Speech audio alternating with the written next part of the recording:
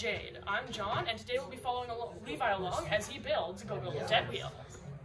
Hello, Levi. Would you please kick us off? Yeah, so today I'll be building a GoBilda dead wheel. That's the box. So jumping right in, first what you're going to do is you're going to grab one of your short screws, and then going on to putting this in through like that, grabbing your spring, and putting a nut on the end.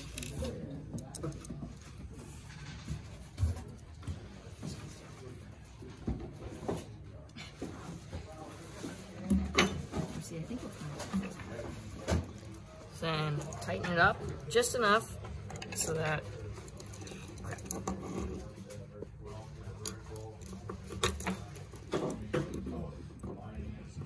there we go.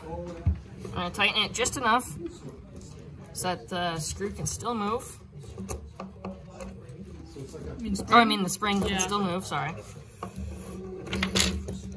So you see we've tightened it up and the spring will still move.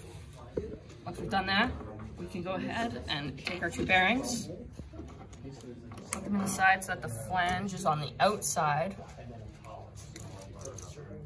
Once we've done that, we can go to the bottom of your robot. This will be the two holes that we'll be using. Pause now if you need. What you're gonna do is you're gonna grab your long screw, put it through the top hole, use your long spacer, put it over top, and put the spring on. So this is part of this. And put a nut over it. Okay. Yeah. Okay. Whoop.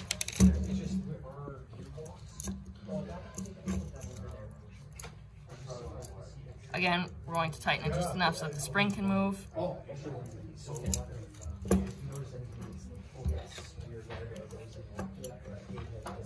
While you're doing this, I do have two questions. First of all, why have you pre-selected this spot on the U channel, and what if it's different for other people?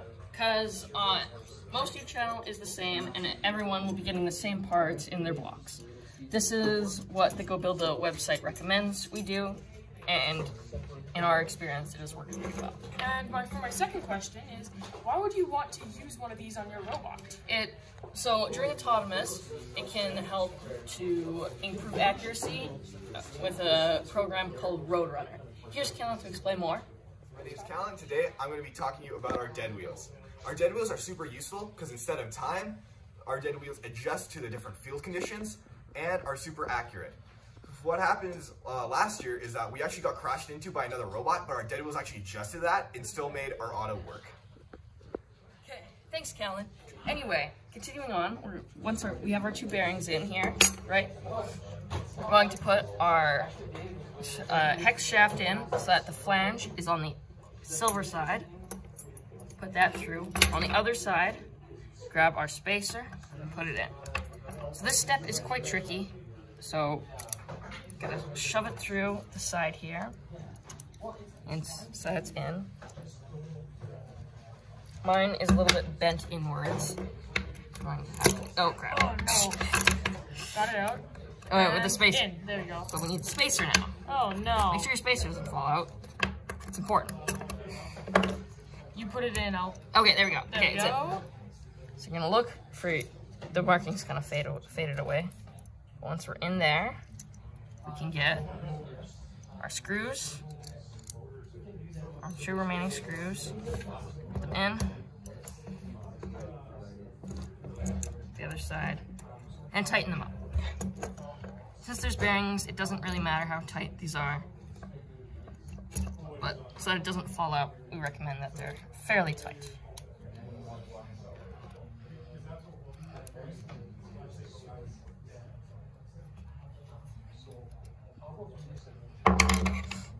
Once you've tightened your screws up, you can go ahead and, okay. So normally your U channel would be one hole longer, right? So what you do is you go like this, plug your cord in, and you would put it through the hole right here. It's not here on this piece because it's too short. GoBilda suggests that we use a grommet here so that the wire doesn't get frayed. So if you have an extra one of those, it would be useful. But that is how you build a GoBilda dead wheel. Now, one last thing.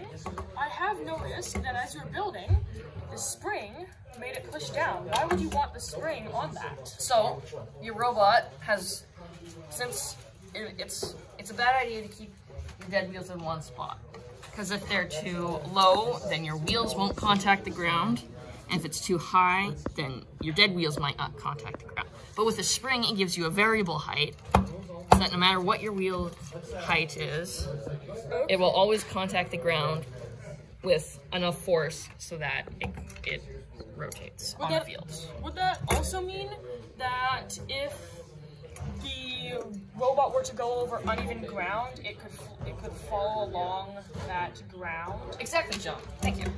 Okay. And so that has been how to build a GoBilda dead wheel. Remember to like and subscribe, hit that bell if you want more.